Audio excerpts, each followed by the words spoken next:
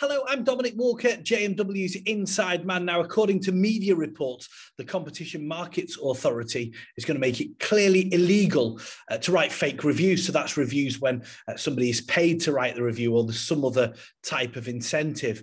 But that's not all we see, because occasionally we see companies that are the victim of malicious or untrue reviews online.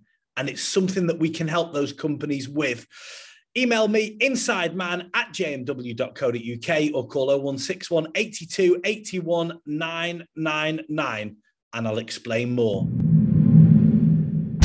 I'm Dominic Walker, JMW's Inside Man.